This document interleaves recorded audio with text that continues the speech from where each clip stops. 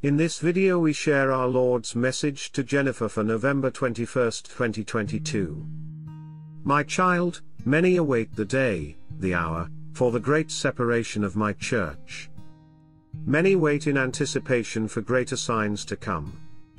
Do not be as the foolish virgins, for I say to you that the separation has begun.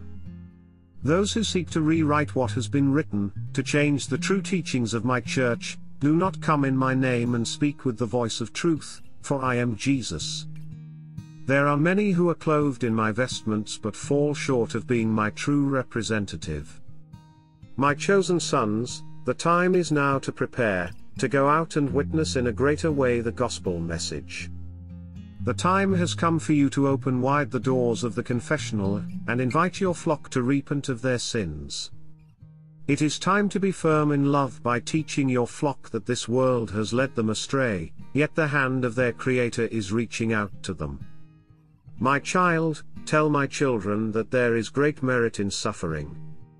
Tell my children that heaven's grace is come upon those who share in the wounds of my passion. Tell my children that this earth is going to rock and tremble. Too many today have greater fear of the loss of worldly pleasures and do not fear offending their Creator. I come to you in love, I come to you in mercy, I come to you in warning that the hand of justice can no longer be restrained.